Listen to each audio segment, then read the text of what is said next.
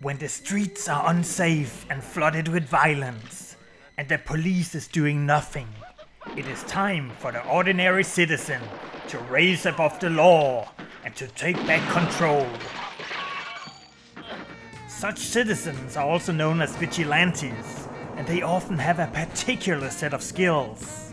I have loved vigilante movies ever since I was a kid, and whenever I give my friends movie recommendations, they often say, "Oh no, is it another vigilante movie?" And of course it is, because these movies kick ass.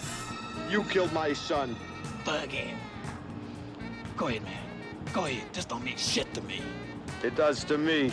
In many ways, vigilante movies remind me of slasher movies, another favorite genre of mine, as both types of movies usually have completely over-the-top villains, who usually get brutally killed in the end. Also, both genres have tons of nudity and gore. In this video, I'll present to you my top 10 favorite vigilante movies. And I promise you, there will be no PG-13, laser-eyed, web-shooting, immortal flying superheroes in this video. Number 10 is I Spit on Your Grave 3, Vengeance is Mine. I bet that you're just as surprised as me that this second sequel to a remake of an exploitation movie is on the list. But it is surprisingly good. Jennifer was gang raped and almost killed years ago, and she is still struggling with the ghosts of the past. And she feels unsafe whenever she leaves her home. Damn, girl. What you running through all fast like that, huh, girl? This is all about to change when she meets the rebellious goth Marla in her self-help group. The clocks make them stupid. It's true. I saw it in a documentary. It sucks all the blood from their brains. Marla is tired of talking. She wants vengeance. Yes, I'm an old-fashioned girl with simpler tastes. So the two girls set out to take down all the men who have perpetrated members of the group. You should know how it feels to be raped over and over again. Their attacks quickly escalate into extreme violence, so this movie is only for fans of the exploitation genre. Especially one of the kills is so brutal that it will give any guy nightmares. Number 9 is Falling Down. Michael Douglas, aka Defense, has had enough with all of the flaws of society, and being stuck in a car queue is what takes him over the edge. He sets out to enact what he perceives as justice. He starts out by fighting high prices.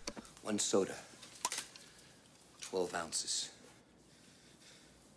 50 cents!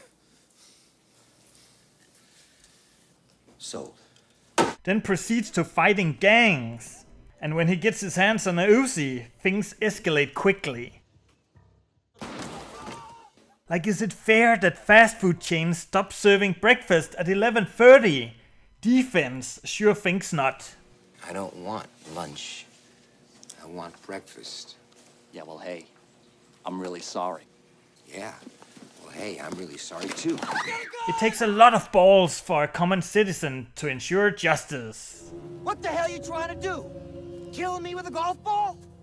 Number 8 is Class of '84. The youth are out of control, and violence against teachers is at an all-time high.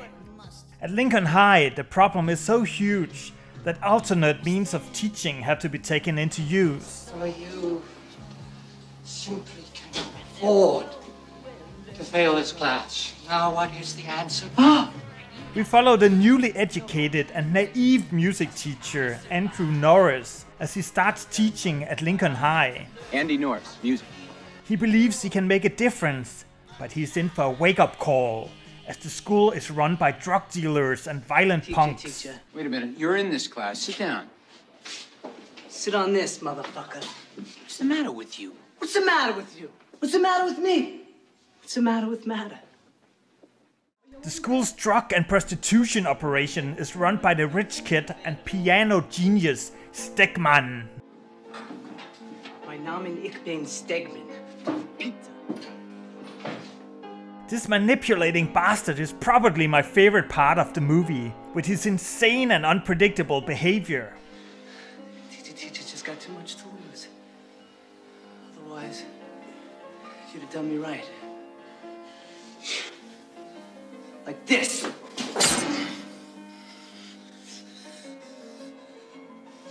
Stegman is super intelligent and knows just how to play the system. But Mr. Norris has a few tricks up his sleeves too, and things quickly escalate into violence, and the last 10 minutes of the movie are completely wild.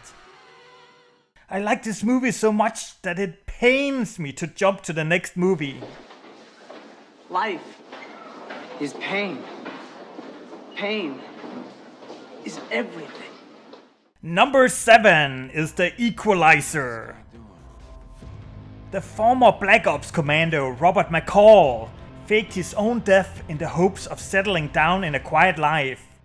But Robert has trouble sleeping because of all the bad things he did in his past, so he spends a lot of his nights eating at a local cafe. This is also where he makes a connection with the young prostitute Terry. No, listen, hey, come on, sit down. Sit. When Robert sees how the Russian gangsters are destroying Terry, he attempts to buy her out of her slavery from the human traffickers. I understand it's like you're an investment, so I can give you $9,800. But when that doesn't work, he comes out of his self-imposed retirement to kick some serious ass.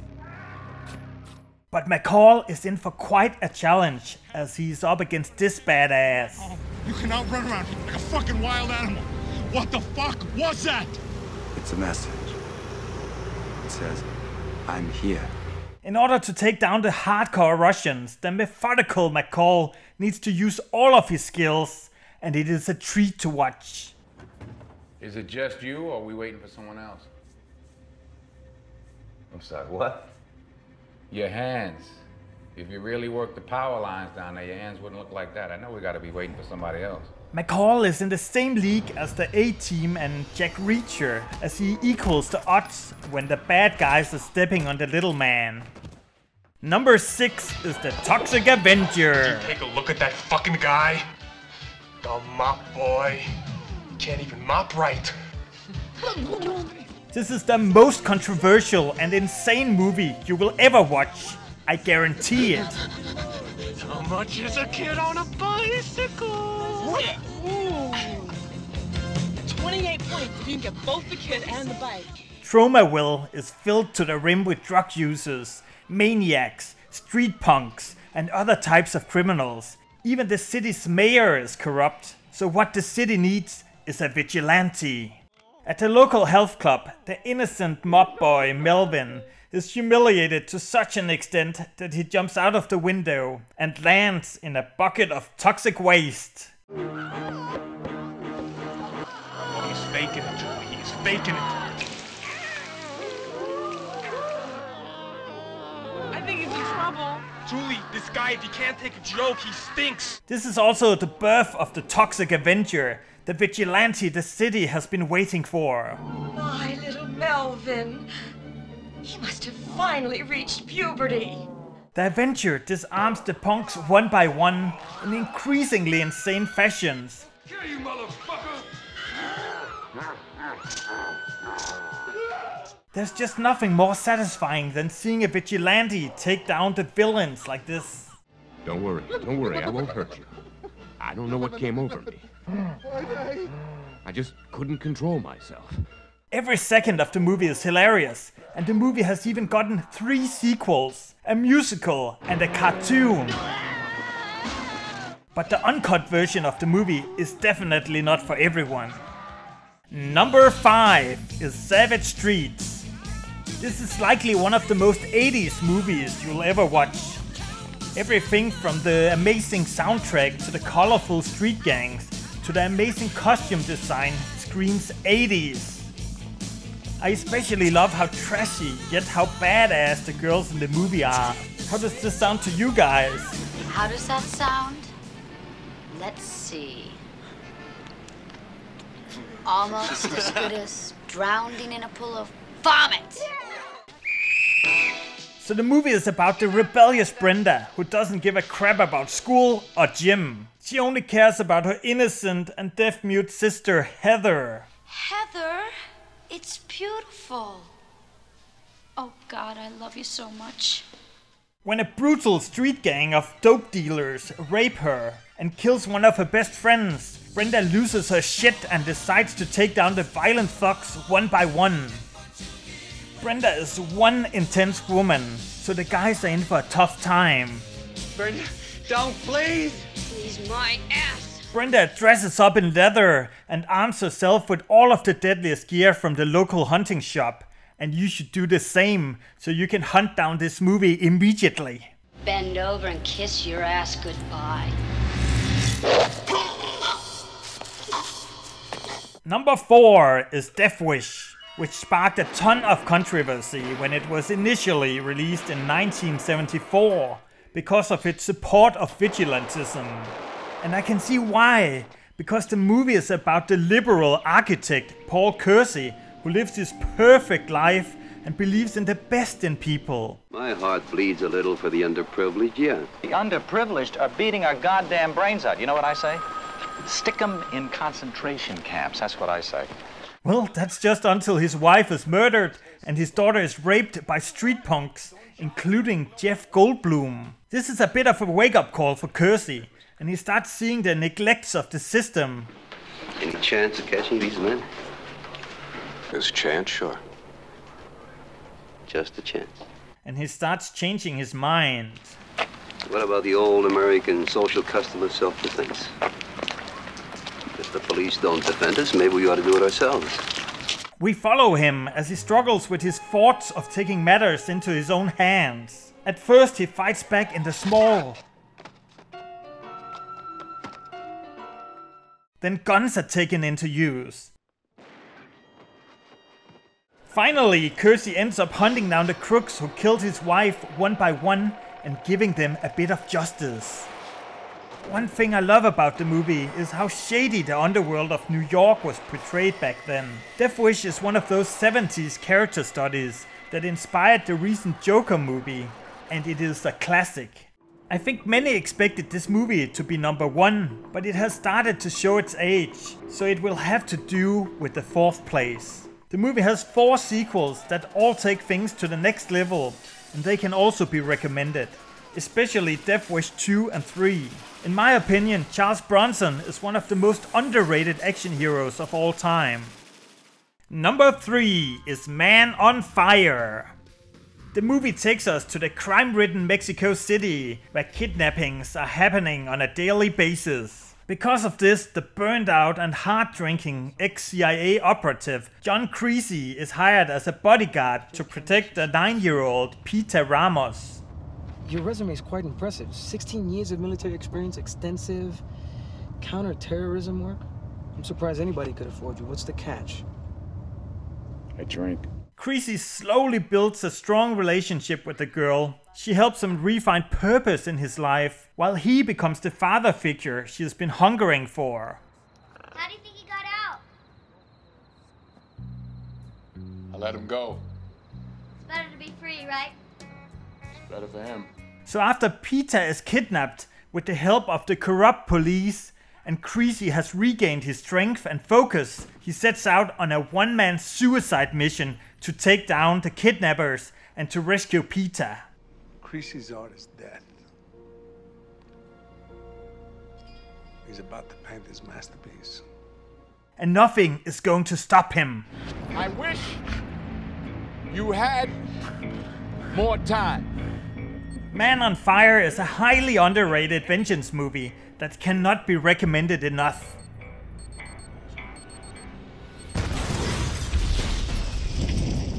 Number 2 is Kick-Ass, the super bad of vigilante movies. Hey! There's a dude dressed like a superhero out there fighting a bunch of guys.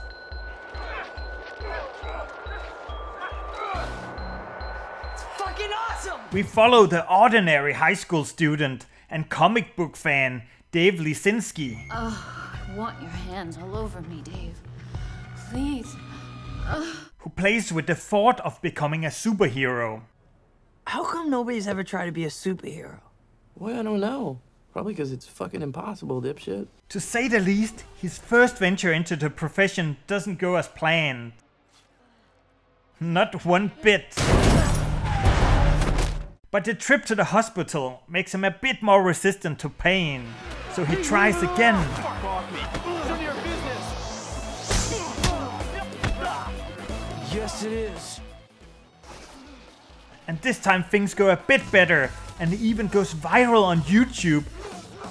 This video inspires both the crooks of the city as well as the real vigilantes to suit up as well. Did you see the clip? He was actually pretty good. Good at getting his ass kicked. He should call himself Ass Kick instead. That doesn't even make sense. It is hard not to love Hit Girl and her dad. I'm Hit Girl. And that's Big Daddy. Nicolas Cage is just amazing as Big Daddy. The movie is fun, bloody, brutal, and a treat on the eyes. And it kicks some serious ass. Number 1 is of course Taken. The movie needs little introduction. The retired CIA agent Brian Mills is trying to reconnect with his daughter after years of neglect, but it is hard to compete with her new rich dad and her idiot mother. Kim really wants to go to Europe to learn French and experience the culture, but Brian thinks she's too young, as Europe is dangerous, but he ends up giving in anyways. 3 conditions. I want the address and phone number of where you're staying.